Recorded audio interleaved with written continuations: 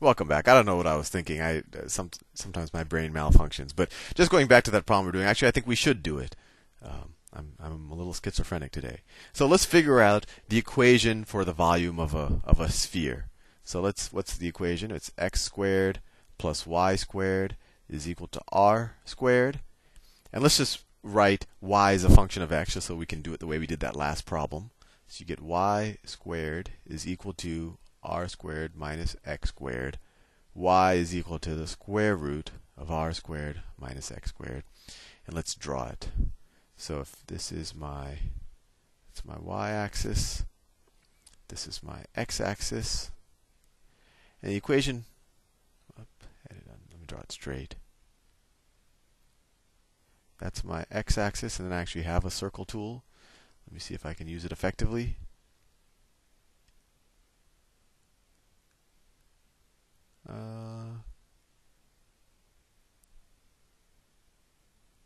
Well, close enough. There you go. I think you get the point. But anyway, this is just going to be the upper half of the circle. Actually, I should probably just undo that circle tool and try to draw it by hand. So y equals the square root of r squared minus x squared. That's just going to be the upper half of the circle. So it'll be, whoops, I'm not using the right tool. This will be the positive x quadrant, and then actually I should have drawn the whole hemisphere. But anyway, so actually let me do that because I think it'll make edit undo. Let me clear all of this out. Sorry for wasting your time, but I think it'll be effective. Okay, so let me redraw. So that's the y-axis. That's my x-axis.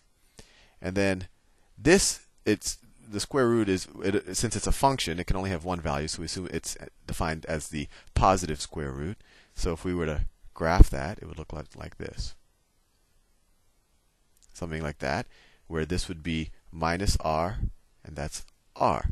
So if we want to find the volume of a sphere with radius r, we just have to rotate this function around the x-axis. This is the x-axis, that's the y-axis, right? So let's see what we can do.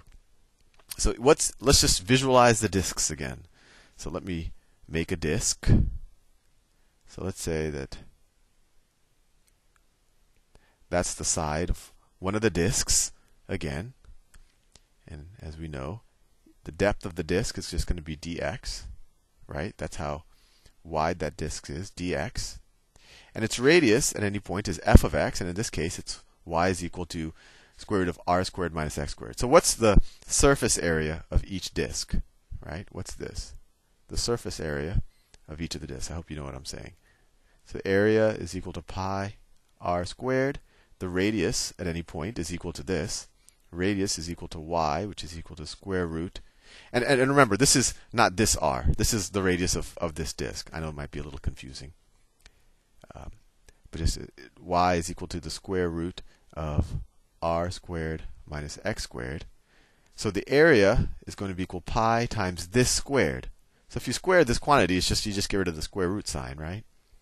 So pi r squared minus x squared. That's the area.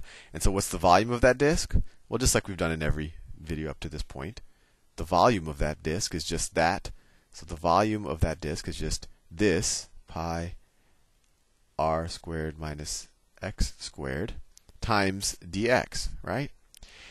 And so if we want to figure out the volume of all these disks, right? I have a disk here going around, round, and they get smaller and smaller until we'll have a sphere. We just take the integral. The upper bound is positive r, lower bound is minus r, and we take the integral of this expression.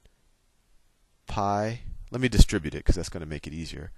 Pi r squared, which is which is just a constant term, minus pi x squared, all of that dx. So what's the antiderivative of that expression? The antiderivative within the parentheses. Well, this is just a constant term, right? Pi r squared, that's just a number because we're just taking the integral with respect to, let me say this, with respect to x, right? So the antiderivative of pi r squared is just pi r squared x, right? The derivative of pi r squared x is just pi r squared, minus, and we did this in the last video. Oh, no, actually, well, now it's the antiderivative of x squared, which is x to the third over 3. So, and the pi is just a constant.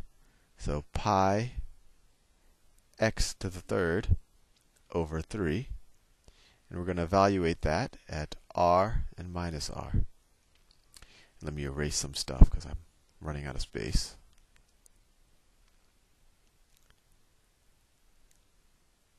Hopefully all of that you know by now. Okay, back to the pen tool. Okay, so let's evaluate it at r. So you get, so this is pi r squared. So pi r squared. And then for x, we'll substitute the positive r times r minus pi x cubed. But now we have this r here. So r cubed over 3 minus pi r squared, pi r squared, and now we have a minus r here, right? Because we're evaluating the antiderivative at minus r, times minus r minus pi minus r cubed. So what's minus r cubed? It's r cubed, but we'll keep the minus sign, right? R cubed, and then that minus sign, let's just make that, that'll turn that into a plus, over 3. Right? Let's see if we can clean this up a little bit. So this is, that first term is pi r cubed, right? R squared times r. Pi r cubed minus essentially 1/3 pi r cubed, right? And then what is this? This is pi r cubed, but then we have a minus sign up. This is minus pi r cubed, and then we have a minus sign up here, so this becomes plus pi r cubed plus pi r cubed. And then this minus, and then minus, because we have a plus here and the minus out here, so distribute it. So minus 1/3 pi r cubed. And let's see, what do we have? We have essentially one, if we just distribute out the pi r cubes, we have pi r cubed times 1 minus 1/3 plus 1 minus 1/3. Right? Well, let's see, that's 2 minus 2/3. Or another way, see, that's 2 minus 2/3. This is turning into a fractions problem. And what's, well, that's 6/3 minus 2/3. It equals 4/3. So this is equal to 4/3. So the volume of the sphere is equal to 4/3 pi r cubed, which is the equation for the volume of a sphere. And actually, now that I realize, it did take me 8.5 minutes, so I am glad. My first intuition is always correct. I am glad I did this in a separate video, but that should be pretty interesting to you. And it makes it makes a lot of sense. You know, it's going to be a cube of the radius. Pi is involved. The 4/3 is interesting, just in terms of how it relates to everything else. Or area is pi r squared, and then all of a sudden you get a 4/3 here. So it's something for you to think about. Anyway, hopefully you found that fun. I'll see you in the next video.